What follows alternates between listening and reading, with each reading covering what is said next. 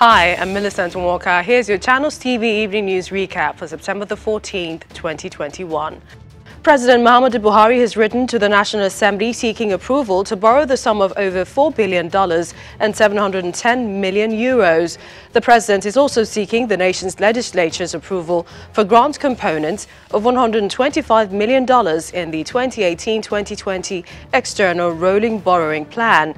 This is contained in a letter addressed to both chambers of the National Assembly and read on the floor at the resumption of plenary by the presiding officers. Ahead of the 2023 general elections, the Speaker of the House of Representatives, Femi Gbajabiamila, has said that the national leader of the All Progressives Congress, APC, Bola Tinubu, is qualified to run for presidency.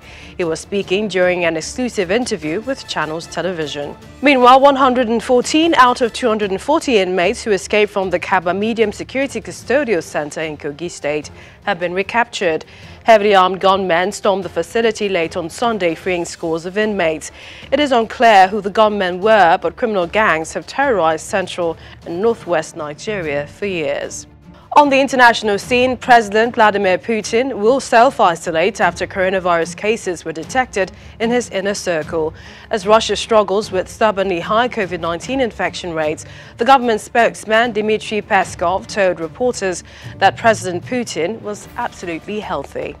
And in sports, Cristiano Ronaldo Jr. has joined up with the Manchester United Academy, while his father has returned to the club he left 12 years ago.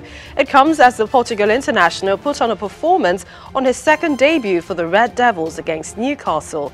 This is according to the Mirror in the United Kingdom. And that's the evening news recap. Don't forget to join us later for the news update. I'm Millicent Walker. Thank you for watching.